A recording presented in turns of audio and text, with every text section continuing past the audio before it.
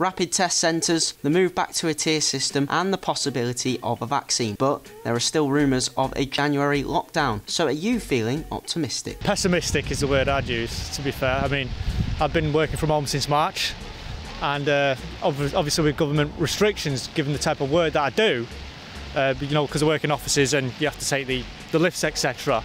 It failed a safety inspection, so I'm not going to be back in the office until, say, May, June next year. Well, it's optimistic that there's a vaccine, but it's still going to take some time.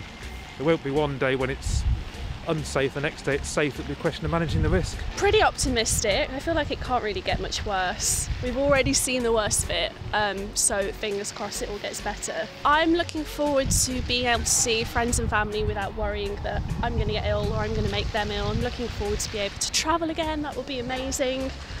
And just that general lift of anxiety, if that goes, that would be great. I don't think there's going to be light at the end of the tunnel till way before the end of next year, because obviously they might implement this vaccine, so to speak, right? But, how many people have tested on 40,000 internationally with the 95% success rate? I mean, that's not a true representation of what it's going to do. And I've also seen on the TV recently, right, that the actual virus has gone back to new breeds of animals and mutated, and humans can be reinfected again.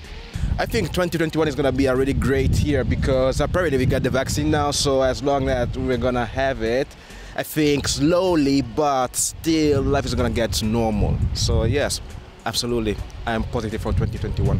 Well, it's going to have to be better than 2020, but at the same time I'm concerned. It's still early on in terms of the vaccine. It's positive, but I think we've got to be very careful.